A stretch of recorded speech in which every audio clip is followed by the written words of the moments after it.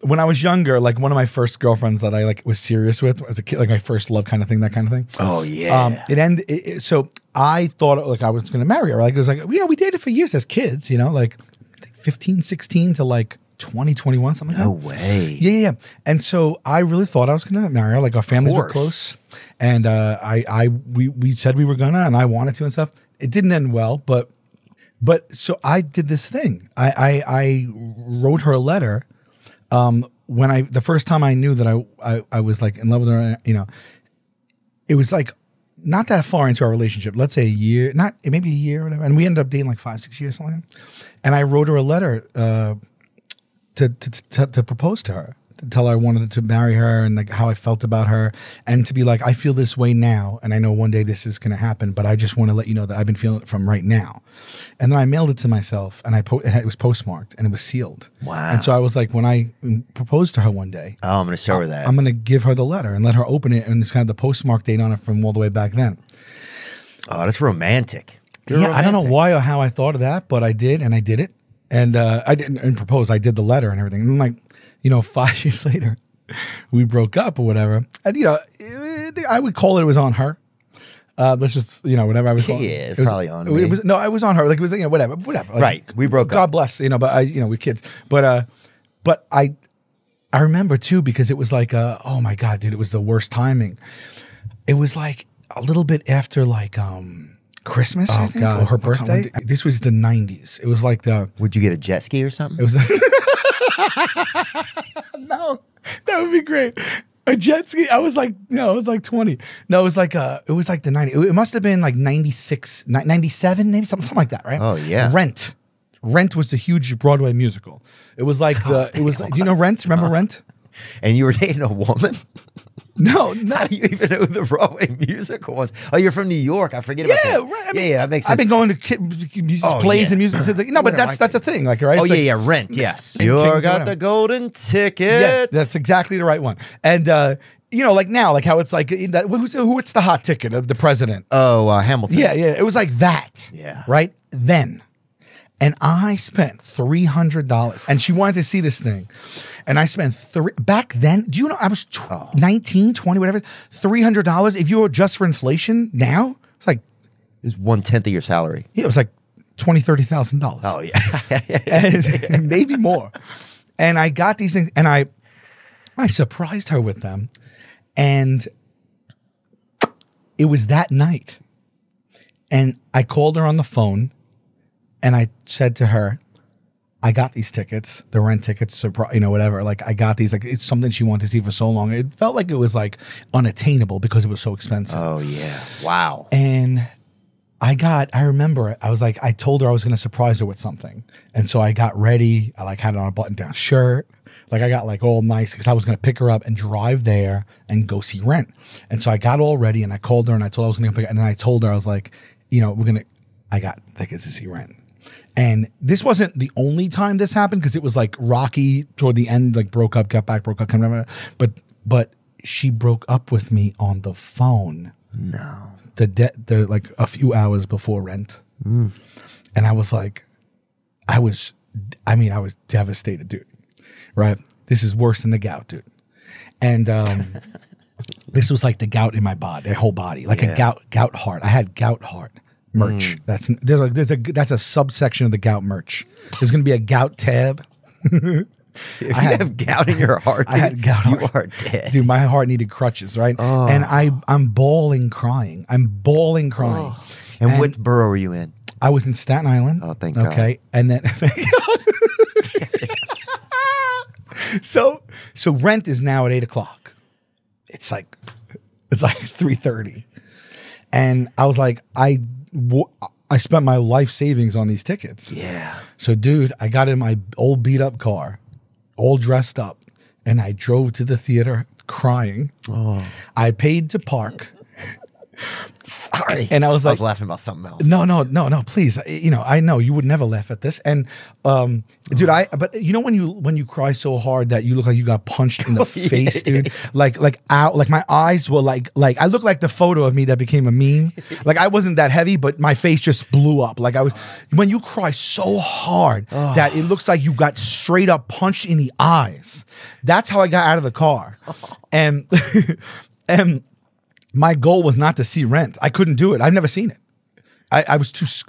I'll tell you, and I never saw Sleepless in Seattle because she ended up going on a date with a guy who took her to see Sleepless in Seattle, and it broke my heart. And so I never saw it to this day. I mean, a Nora Ephron classic. Tom Hanks, you would think I would see it. I still to this day. Now I would see it. Now it doesn't bother me, but I kind of like think it's fun that I haven't. Yes.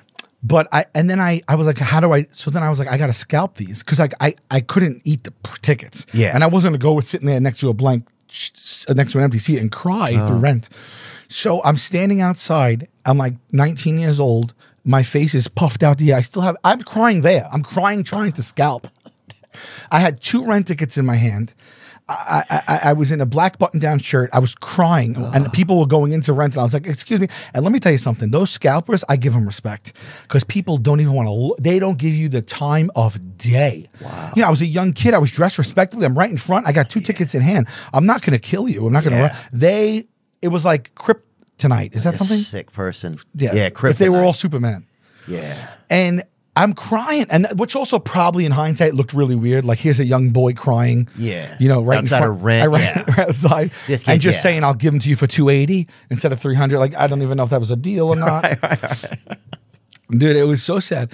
And then what I ended up doing was after it was like everyone rejected me, and it was like almost going to begin. Oh yeah. And I was like, now I'm like, I didn't know what to do if I lost that kind of money. You know, like I was like, it would have been so sad. So I went to the box office. And I pleaded with them. And I just said, I said everything. I was talking to the box office lady. She was like 80. I was like telling her my life story. I'm like, she broke up over the phone. I was like, I'm keeping this a secret, you know. Like, and she goes, all right, here's what I'll do. I'm not supposed to do this. She's like, but the next people that walk up to buy tickets, because it was sold out, she's like, I'll refer them to you, whatever. And these 2 women walked up and she referred them to me. And I don't remember exactly what I got for them. It wasn't full price. Oh. But I was able to unload those. And did you feel any better after you sold them? No, no, not at all. I didn't see Rent. I took a hit on the money, and she was still gone. And where'd you park? Let me tell you something. I parked. You know, in that area, there's a lot of parking garages nearby, so I wasn't too far. But they get you. They get you. So I was saying, they get you. You go to a Broadway show. It's like maybe 4 hours total. It's like $80 nowadays. That's Rent. That's Rent. Yeah, they charge. They charge you rent to park. Yeah, they do. It's insane. So anyway, after she broke up with me, I told her about the letter. About the letter. Oh yeah, I would do that kind of stuff. Right. Well, just show how romantic I am. It wasn't spiteful or anything. No. Like, just like I was like, but you don't understand. Like from 5 years ago, I thought, you know, like I can't believe this. And I guess she was. I don't remember her exact reaction. I think she was moved by it. She must have been moved by it. I have to really think on it because I know I told her, but I can't call up the moment. It's been so long since I spoke about this. Yeah. But check this out. About 3 years later, I was in the workforce now. I was out of college, so was she. I used to work at Prudential Securities, and I was at a desk, right? I had out of college, you know, and I got an email from her, and she said, "Can you give me a call or whatever at her office?" So I called her, and she goes, "Hey, listen, I just want you to know, there was this site called, I think it was called Daily Candy. I guess it was like a daily blog or whatever. I don't know what it was about." She said, and they were doing a contest where you submit the most. If you're married, submit your engagement story, and the most romantic would win. And she goes, and so I submitted what you did for me. Oh. She didn't send my letter in, but she told the whole story. But as if we got married, because you had to be the married person. So, you know, so she said, I said that I am married, and this is how my husband proposed, and she won the contest. and they gave her a $5,000 shopping spree.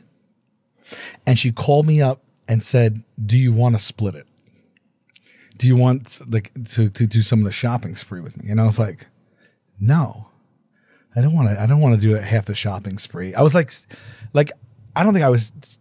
I wasn't like I was still like mad, but I was still hurt, you know. And I was like, you know what it was? I was more like, that's fucked up, actually. Yeah. Like you didn't experience this, right? We didn't experience it. Yeah. Like I thought we were gonna. We didn't, and now you're profiting off of it. It's a lie, dude. I was like, you just lie. Like if you, I mean, how? Like, wouldn't you not want to do that because like you broke up with me? Like, yeah. So why use that story? And she won, wouldn't you know? Because of your work. Yeah, and I was like, "No, you take it," you know. But in my head, I was like, "I think it's kind of messed up that you submitted that. I mean, at least for for me to hear it, hurts a little bit. Oh, but that's a letter I wrote to the future. You know.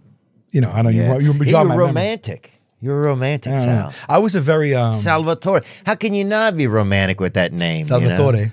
God, it's.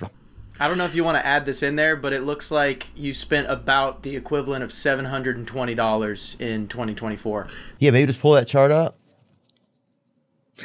You adjusted. Let's adjust the value of the rent tickets and your love at the time. 1990. When was it? 90. It was 90. I'm gonna call it 96. Okay, $300, and then now $600. Yep. It's not chump change, man. And then how much was $5,000? I guess double, right? It'd be 10,000. Yeah. Right. The shopping spree she won. I mean, that's basically going to keep the same, right? Yeah. Even if it was 2 or 3 years later, yeah, pretty close. Oh, so we're double. We're basically 28 years later. We are double. Wow. We doubled up.